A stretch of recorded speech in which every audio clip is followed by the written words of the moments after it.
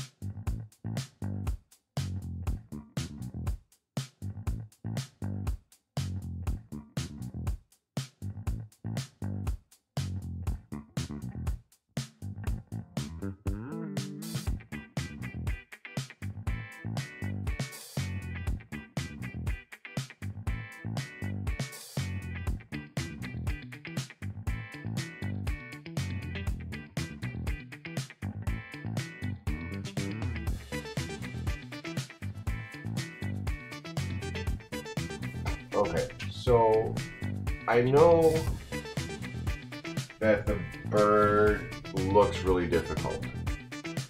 I get it. It's really kind of detailed, it's a little more intricate, and probably pretty intimidating. So we're not going to do that. But I wanted you to see how far you could take this method in watercolor to see just how far you can do. And I'm not a watercolor artist typically, so for me this is a pretty good painting. I'm happy with it. But we're not going to worry about this. We are going to do something more simple. Nice and simple, not a big deal. So start with a piece of watercolor paper, if you have it. Tape it down with masking tape, painter's tape, something like that. If you don't have painter's tape, any tape you have, masking, scotch, it doesn't matter. Take a strip the size that you need and put it on your shirt, on your pants. Let it sit there for a minute.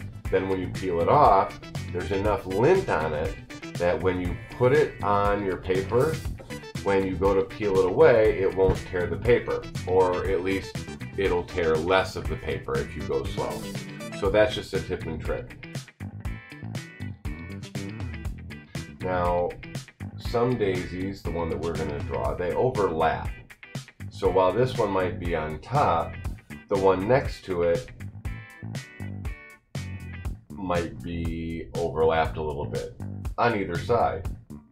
You're going to end up with some dark spots towards the center here where all of these petals come out, and the tip, I made it round, which is incorrect.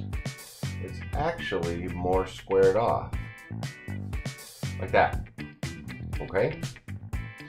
So grab your watercolors, fresh water, a few brushes, a couple at least, and let's get started.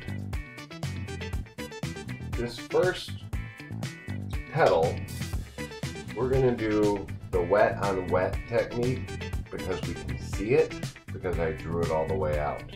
If it makes you more comfortable, by all means, draw out the entire daisy.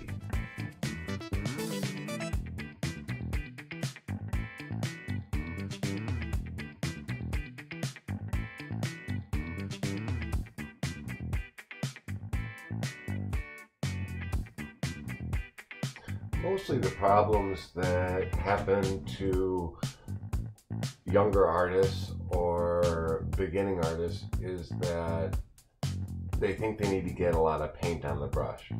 And in watercolor, that's absolutely not true. In fact, more is less. If you put one paintbrush full of paint in your tray and add like 10 to 15 drops of water, once you can see the bottom of the tray, it might be a decent place to start. You don't want to go too dark too soon. You can always get darker with watercolor, you can't get lighter. So what I'm going to do now is I'm going to work on what I think is going to be another petal 2 petals away. And the reason I'm doing 2 petals away is I don't want to accidentally get any paint into the one I just did, because what might happen is it'll start bleeding. And while we might want to do that in some cases, we don't really want to start out that way.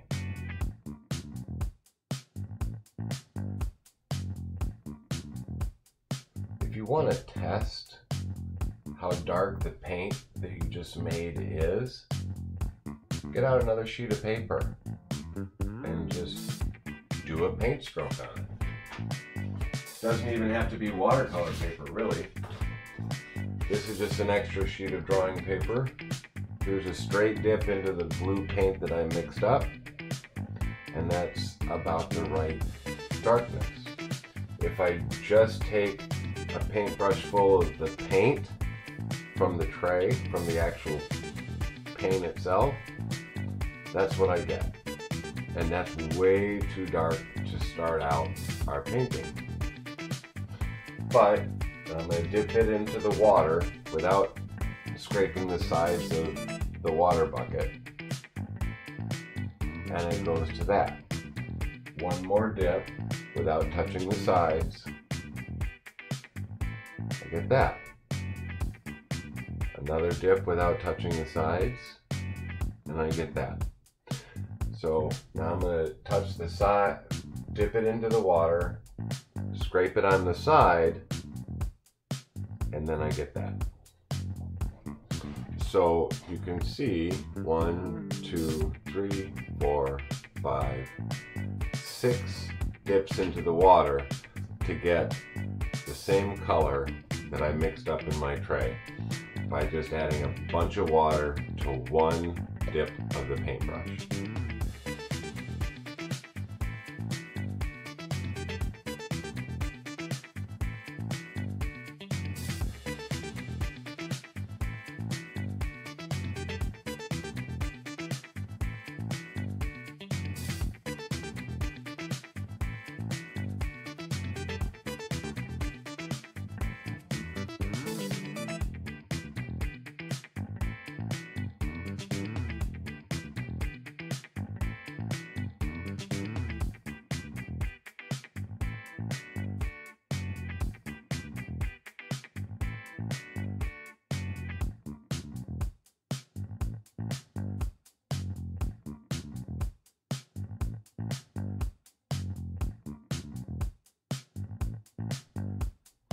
Okay, now that we have actually a set of petals all the way around,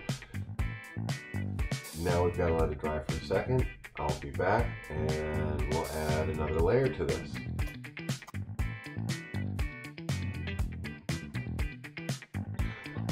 Alright, we are going to do layer 2, and it's exactly the same as you did with layer 1. I'm going to speed it up so I don't bore you, but once this is dry, and I'll show you what I mean, you can take the same mixture that you used before and do another layer.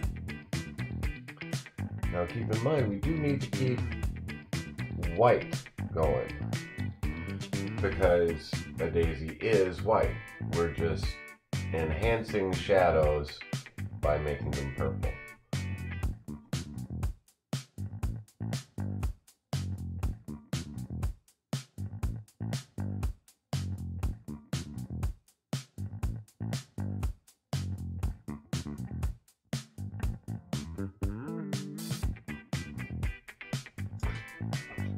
Now we have to do the center of the flower.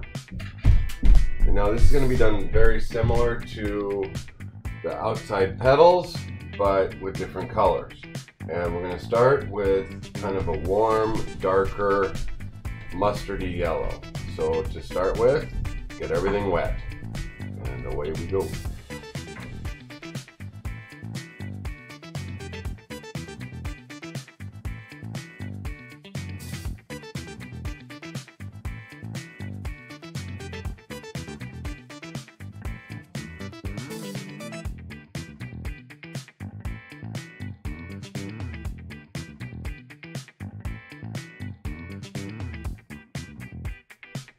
I blended it out to make it look like a mess.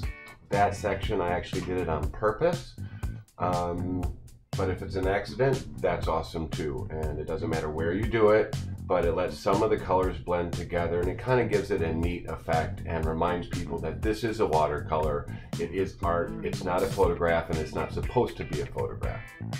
So while that's drying, let's put in a stem.